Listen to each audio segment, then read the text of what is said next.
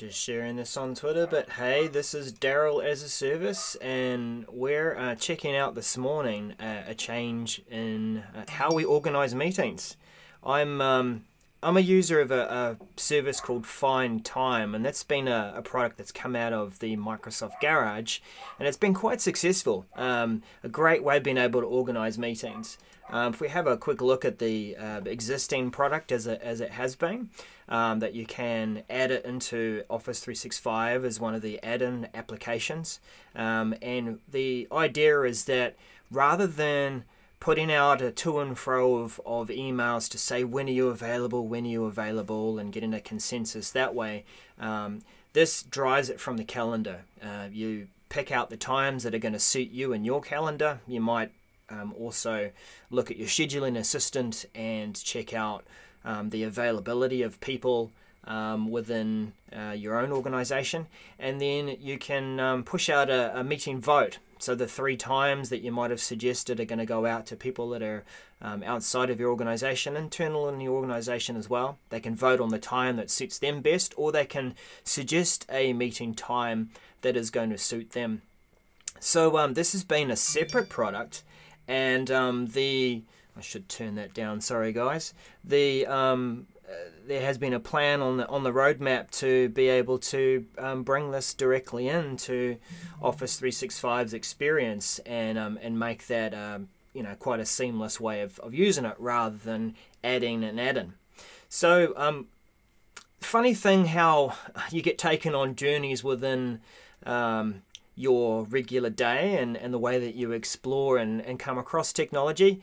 This morning I was trying to help out a friend with Office 365, setting it up, and she needed to try and create a meeting from a web browser.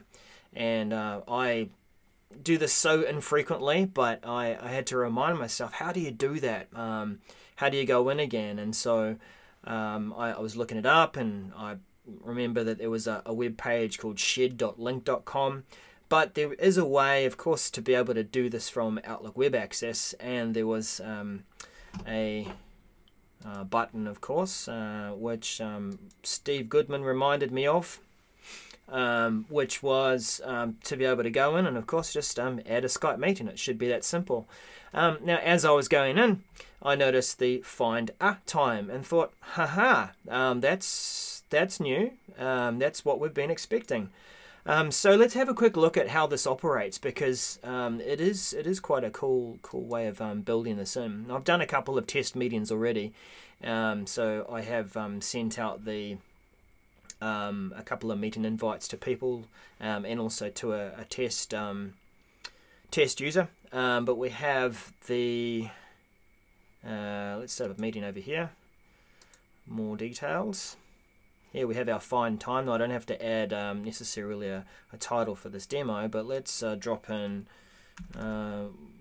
Lorian and Laura. Now, Laura is within my own organization, so I'm going to see over there on the scheduling assistant some of the times that are free between her and I can at least see her information, but Lorian's outside of the organization. And let's just drop in my BitTitan account as well. And so, yeah, a couple of people that are outside the organization. And here's where the magic happens. You do see that I have the Find Time add-in or meeting poll application that's a hangover there from the application and the Garage application. But here's the new one, Find a Time, and so it builds it into the meeting vote that I can, let's find another time a bit further down the day. Let's try 4:30, add that one in. And so you're starting to see some of the times that are appearing now in the scheduler system. Let's go over to the following week, try Tuesday, another day, another time. And so it's going to suggest these 3 times for the meeting. Of course, the one that I initially selected as a time slot, and a couple of other times that I'm free as well. Again, you see some possible times there that I could book Laura, because she's available as well. No, I won't go through and send Lauren yet another meeting request. Thanks, Lauren, for being an unwilling and unwitting participant. But you know, I could send that meeting invite out. So let's have a look at some of the ones that I have sent through. Now, with FindTime, you can hold a time that you're suggesting. So the same happens here, that I have sent out that meeting invite. And the suggested times are also being held, so that if someone does vote for that, at least it's not going to be taken up by someone else within my organisation. It's being held out there as a possible time. So what's Laura's experience? Let's just have a quick look over here in her calendar. So someone within the organisation, they are seeing a meeting invite, and they've got 3 times that they could vote for. So quite simple there. I could tick the time and say, yep, I want that one. And then I can add a little bit of text there to say that I'm keen to, oh, thank you. Then I can, you know, add some additional notes about, yeah, Friday's good for me, but you could choose another time there. So I'll send that availability. So if we go back over to my experience over here, I should be able to get a meeting vote. And there we go. There's, oh, Lorian, yep, was on the roadmap. Okay, so Lorian has definitely replied to that. I don't think he's voted on it. I should see another vote here somewhere coming from Laura some other time.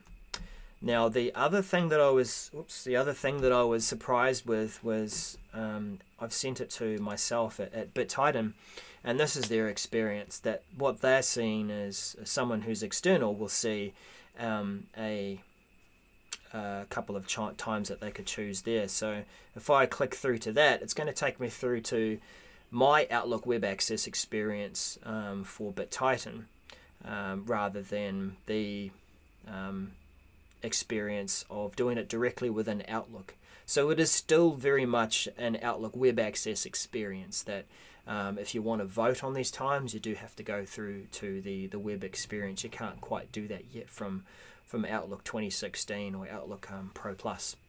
So let's just go through that experience. I'll copy that hyperlink just to make sure that I'm not going to clash with anything. Let's bring up a separate meeting browser in private browser, and it is going to take me through to that web experience. See the link there too. It's interesting. It's in the URL. It's consensus is a word, trying to get a meeting consensus. So that's fair enough. That's exactly what it is. Taking a little while to load there, but you'll see that it's probably going to be the same kind of experience that Laura had. Log in into OWA. Oh, no, actually something a little different. So this is cool. In fact, I didn't even have to log in there. So the URL is unique. It's got a unique URL to identify me as Daryl at BitTitan, being invited to this meeting from Daryl at Webster Tech. I can see that Laura has responded, and I can see that she has voted along with you know, that time. So I'm going to accept this time here. This is good for me. Shall I bring cake? Or pop cake, as I was discussing with someone this morning. Cake on a stick. Alright, send that off. And let's go back to my experience of things. What am I seeing within here? A couple of votes. We're seeing, yeah, a vote for Thursday and a vote for Friday. And so I could click through and see that who has voted, and a similar experience to what I just had with Daryl at BitTitan was, you know, this is who has voted on the different meeting times. So it's all becoming part of that Outlook experience, rather than relying on an add-in and relying on a separate service for FindTime. It has been brought in. as I said, what we do need to still see is that experience being driven or responded to from Outlook 2016. So at the moment, it still relies on you having to go to a web page, but it doesn't need me to log in. So I think that's still a good experience. So that was FindTime turning into Find a Time. If we'll go back over here, pretty simple. Now, if I had everyone vote on that meeting, then it's going to allow me to say, right, we've finalized that meeting. Now, within FindTime, you do have the capability of saying, do I want to hold these times in people's calendars? Do I want to automatically schedule the meeting once everyone has voted, based on the highest number of votes for the time that's been suggested. So I'll dig in a little bit deeper as I play with the feature, but it's good to see that it has come up, that it has finally come through. It was on the roadmap. So thanks for joining me. Let's see how this turns out. If you have any thoughts or foresee any issues, problems, do go and discuss this with us over on the tech community. That's techcommunity.microsoft.com, and feel free to join us as we discuss some of these tools in regarding Office 365. Thanks for watching.